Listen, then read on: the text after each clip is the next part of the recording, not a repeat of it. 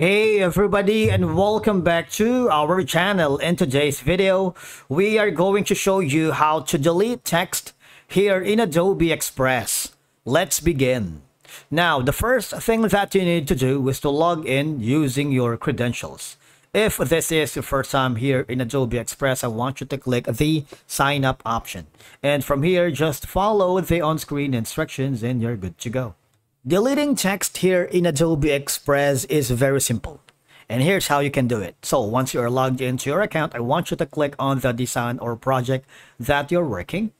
If you haven't already, just go to the template section wherein you can get inspired and browse some of the amazing templates where you can start your work with. Or if you want to start from scratch and upload your own content, just click on this button and delete the text later. Now, in my case, I'm working with this specific design, and in the second page of this design, I have a plethora of unwanted text that I wanted to eliminate. All right. Now, there are a couple of ways for you to be able to do it. All right. So number one option is going to be click the text.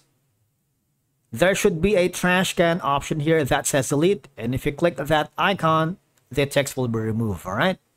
Now, the other option is click again on the text that you wanted to remove. Press the delete button on your keyboard and it will be deleted. Another option is right click on the text that you want to be deleted and click the delete option. So you have three options. All right.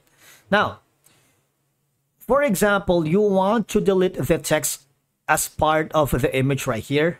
It's going to be a lot harder because for you to be able to do it, you can simply navigate and crop the image right here.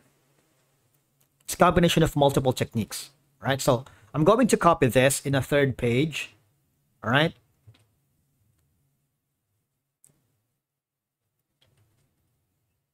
Copy this in a third page. I'm going to show you how you can delete a text, certain text inside of the an image, all right? It's not hard, all right? For now, you might want to crop the or resize the photo first, so the text will be left. And then you might want to use the remove background here, right?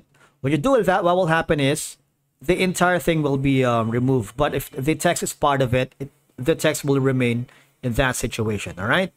Now, once you are happy with this, all right, you might want to click on the upper right corner to click on the download option. You can choose from any of the following formats: MP4, PDF, JPEG, and PNG. And if you want to share this to your client, just click the share button and copy that link, send it to your boss, your client, or if you want to save a copy to your cloud, just choose the following options here.